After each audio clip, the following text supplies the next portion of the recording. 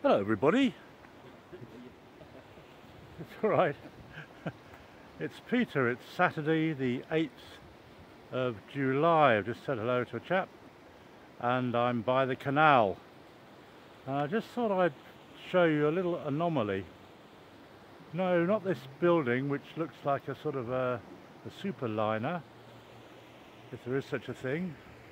Some lovely narrow boats across the other side of the canal, a little bridge, a little marina over there, which is pretty pleasant, but unless you've got a narrow boat, you're not really invited in. But this is the anomaly here.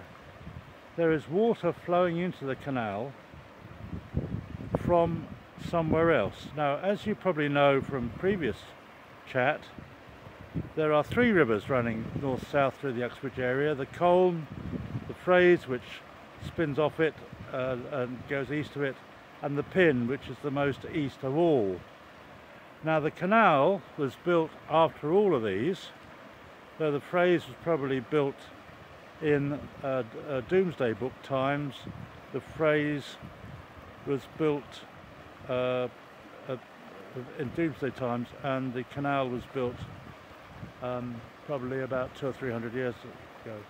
But of all these three rivers and the canal is the highest.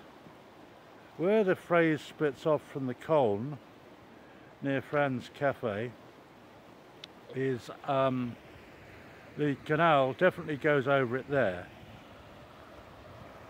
But here is water flowing into the canal from presumably another river, which is presumably higher.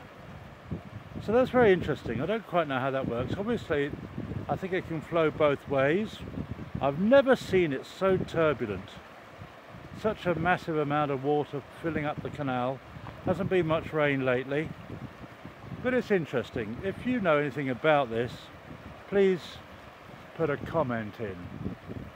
And that's it. It's just a short little question for you, dear viewer. It's nice that you've watched. Cheerio.